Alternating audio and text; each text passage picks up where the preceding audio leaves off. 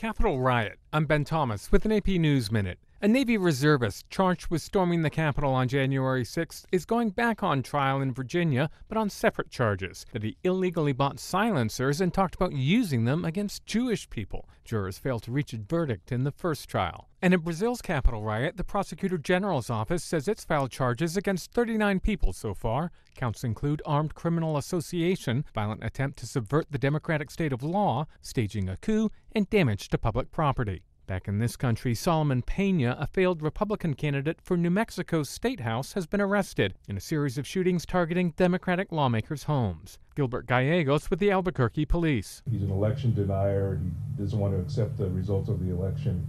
So he approached all of these commissioners and the senators at their home with paperwork claiming that there was fraud involved in those elections. Sound courtesy KRQE TV. I'm Ben Thomas.